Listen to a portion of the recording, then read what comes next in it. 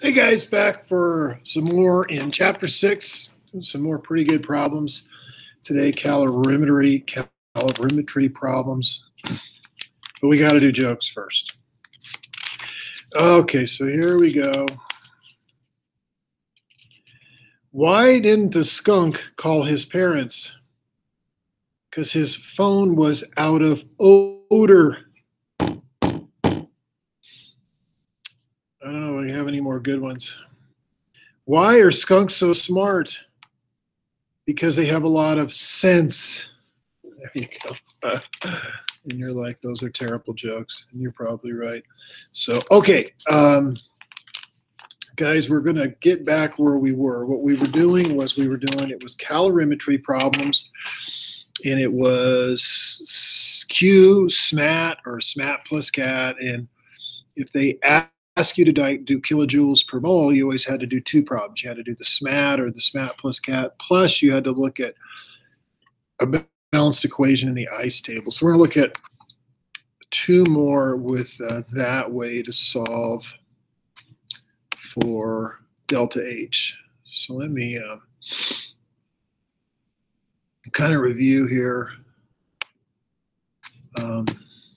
Okay, so here is the next problem we're going to do. But let me back up. And I'll do this in class too, just to kind of review, but going way back here. But I told you that there were two kinds, or there was really like four kinds of, whoops, maybe I haven't got to the right spot. Yeah. The four different ways, here we go, to solve for delta H. Here at the bottom of this slide, stoichiometry, we looked at that.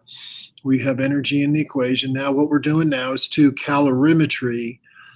And then we're going to get into Hess's law. So we're kind of moving along in the chapter. And then next week we'll go over from tables of standard values. And sometimes it's a combination of those problems. Okay. Okay, so let me get us back up to where we were. So there was stoichiometry, now calorimetry. We did that problem. We've done that problem. Okay, so here's the next problem. So again, just like all problems, I'm going to read this. And 1 liter of 1 molar barium nitrate at 25 is mixed with 1 liter of 1 molar sodium sulfate in a constant pressure calorimeter. A white solid forms, a precipitate forms. The temperature of the solution rises, assuming that the specific heat is 4.18 and the density is 1, the heat capacity of the calorimeter. So they're telling them, remember, if they give us the heat capacity of the calorimeter, it's going to be SMAT plus CAT. This is write a thermochemical equation for delta H in kilojoules per mole. Okay, so this one again, just like most problems we have in our class, is I'm going to list out everything this problem tells me. So here we go. I'm sure you guys can see this.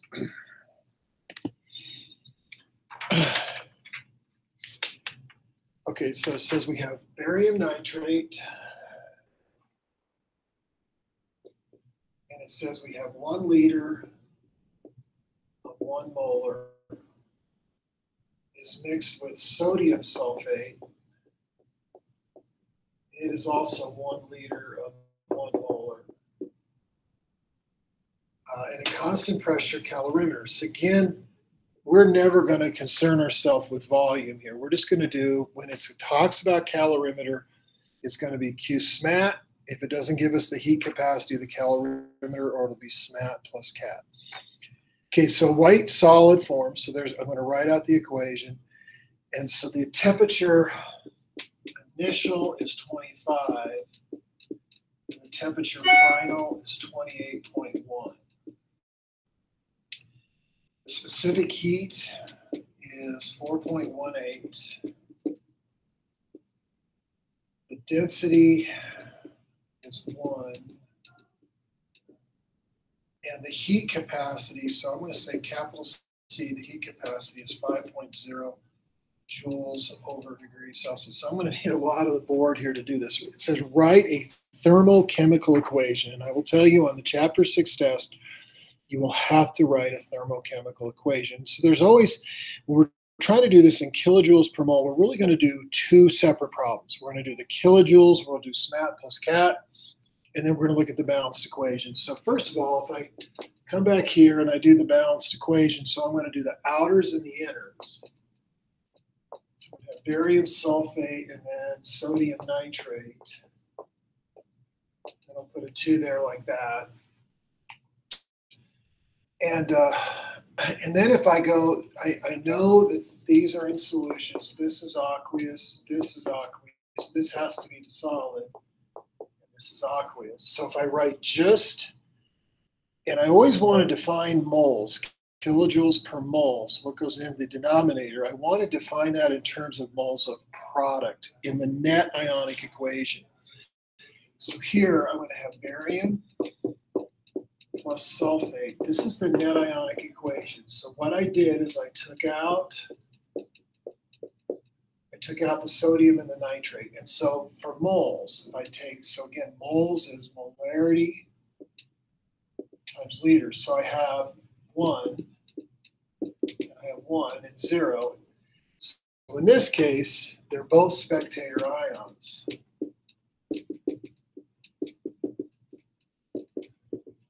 So this one is kind of a simpler because it's all in kilojoules, or it's all in everything is 1. So I know, so what I'm trying to find here in the value for delta H is kilojoules per mole. And like I said, define moles in terms of in the net ionic equation, the moles of the product. So the moles are 1.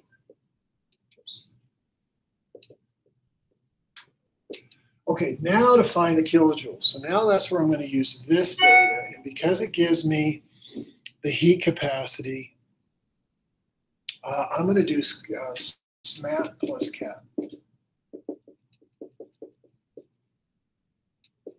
So again, because they gave me the heat capacity, so the specific heat, you really got to watch the units here. So there's the specific heat and the mass. It said that the density was 1. It was 1 gram per milliliter. Well, I had 1 liter plus 1 liter. So for the volume, I have 1 liter plus 1 liter is 2 liters, which is 2,000 milliliters. And then if I use the density, 1 milliliter for 1 gram is 2,000 grams. Okay, and then delta T, if I subtract these two, is 3.1. So the specific heat, the mass, again, I use the 2 liters, which is 2,000 milliliters is 2,000 grams, and then delta T. And then this, I use the value for C. And then I use the same delta T. Again, I always know if I'm on the right track if I look at the units. So in the SMAT part, grams cancel out, degrees Celsius cancel out, and here degrees Celsius cancel out. So if I do the math, I don't know where my calculator is at. There it is. Okay. So if I do the math, so I have 4.18 times 2,000 times 3.1 gives me, and I'll come back and worry about sig figs at the end. That's in joules, and then I do 5 times 3.1 is 15.5 joules. So both in joules, so if I add this up, what I get is 25,931.5 joules. Okay, now I'm going to go back and look at sig figs here. And this value, which is a constant, we shouldn't determine sig figs. So I think I should have 2 sig figs though, because when I subtract it here, remember when you subtract, you round based off the decimal place. So I'm going to make this 26,000 joules, which is 26 kilojoules. Okay, so then if I come back up here, I have 26 kilojoules. So my delta H value is 26 kilojoules per mole. And always this step, and I think on the last video I forgot to do this, is in the last step is the sign. Is it negative or is it positive? Well, if the temperature increases like it did here, it's negative. So this would be negative 26 kilojoules per mole. Okay, but that is not done. So it's said to write a thermochemical equation. Okay, so I'm going to go over here. So the thermochemical equation then is going to be the net ionic equation. So I'm going to go back to what I had before is the net ionic equation.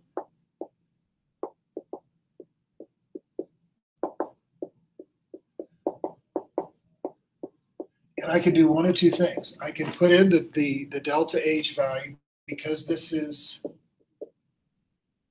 because it's exothermic, the energy is on this side, or I could write it like this. Either way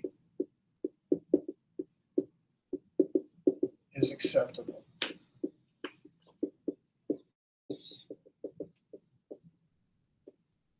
Either way is acceptable. So there's bottom line the answer. So there's the delta H value, and there is the thermochemical equation. So I'll go back here for a second again if you guys wanted to look at anything with that.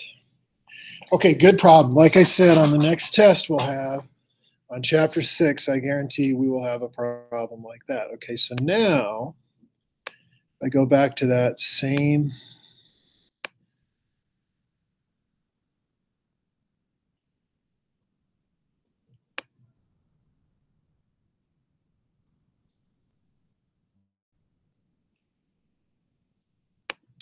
just get messed up on my technology. Okay, so now if I go back to that same slide, now I'm going to do this. Okay, so how would this problem change if 0.3 moles of the Ba plus 2 and 0.4 moles of the SO4 were mixed and the heat from the calorimeter measured 7.77 kilojoules? Okay, so now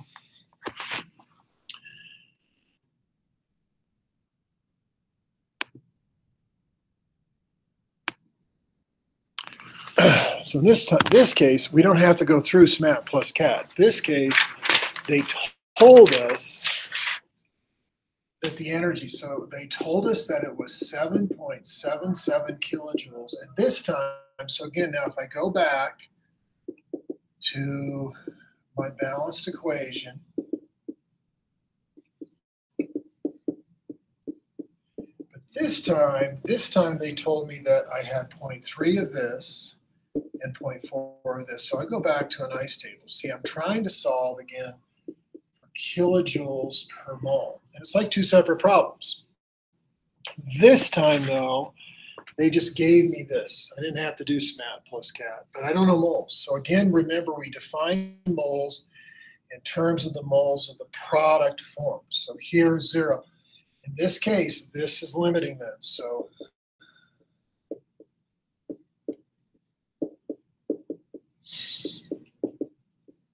like I said, so the number that's going to go for moles is going to be the moles of product formed, which is 0.30. So I'll take 7.77 divided by 0.3, which gives me 25.9.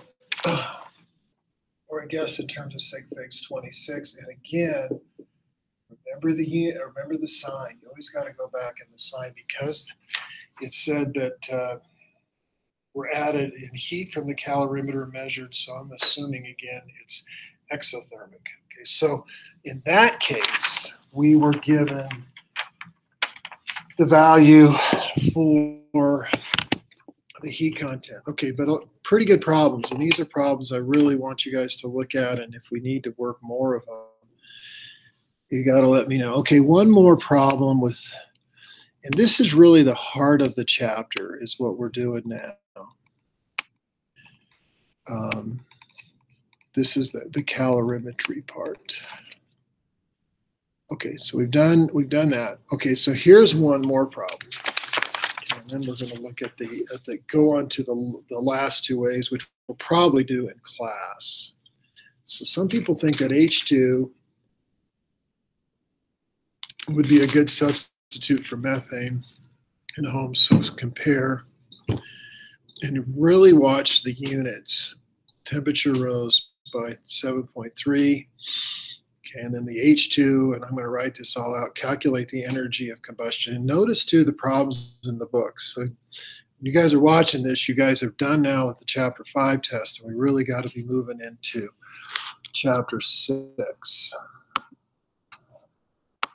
Okay, so again, I'm going to erase all this work that I've done.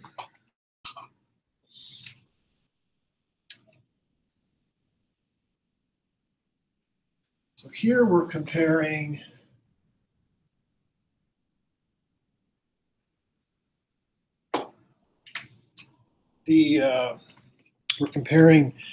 methane to CH4, okay, or methane, which is CH4 to hydrogen. So the methane, again, I'm just going to list it all out. It says that we have 1.50 grams. It says that the calorimeter, so I'm going to watch the units, the calorimeter is 11.3 kilojoules per degree Celsius. And the delta T, so they just told us the delta T is 7.3 degrees Celsius. Okay, and then for the H2, we have 1.15 grams. The calorimeter is the same.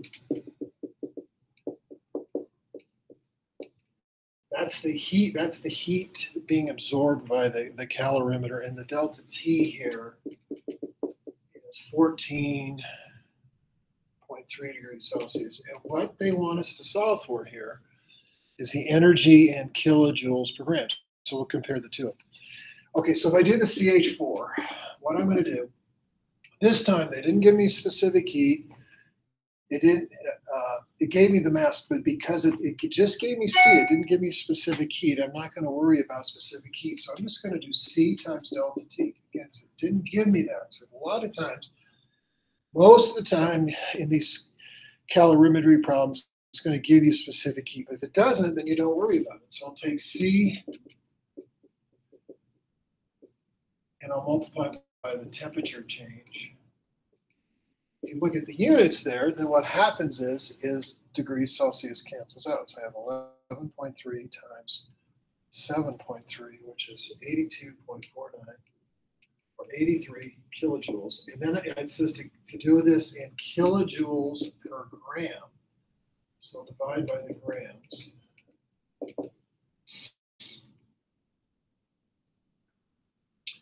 So I get 55, and this would be it. The unit would be kilojoules per gram, and it would be negative because, again, it's exothermic. Okay, so again, because it didn't give me specific heat, this was actually not a SMAT or a SMAT plus CAT. This is really a CAT problem because it didn't give me the specific heat. Okay, so now if I do the same thing for H2, so I'll do C times delta T.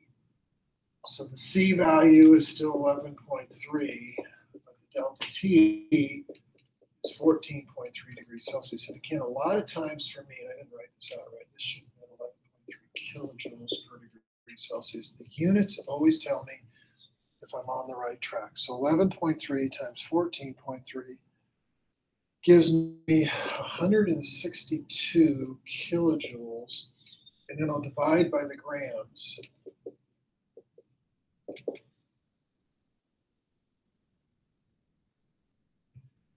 And that gives me 141. So that would be kilojoules per gram, and this then would be negative. Okay, and then if you look at this then, hydrogen would be better for heating up the house. I think the problem is to get the system set up to use hydrogen, but you can argue from a calculation standpoint with this data, our homes use natural gas, but hydrogen per gram would give us more energy. Again, we would need just to set up the systems to do that. Okay, so that concludes calorimetry, and I'm almost done, so that's good news. Now I want to go into just briefly discussing this, and we're going to do this in class. So we've talked about stoichiometry, we've talked about calorimetry now. Okay, now we're going to, and again, note those problems. And really now you should really be moving into chapter 6. Okay, and there's a lot of words here, and I'm going to do this in class, but here is another way to solve for delta H. It's called Hess's law, and you never need to know the name of the law, but what you want to do is you want to flip the equation so you end up with the total equation. And this is where I'm going to start class next week. And these notes are a little bit different, I think, than what I have online, so we should note this, but this will be a good place to start next week. So guys, have a good weekend, and I'm hoping you guys are looking at chapter 6 now, and we just keep moving and just doing the best we can. Have a good weekend, guys. Get rid of this, and I'll sign off. All right, guys, have a good weekend.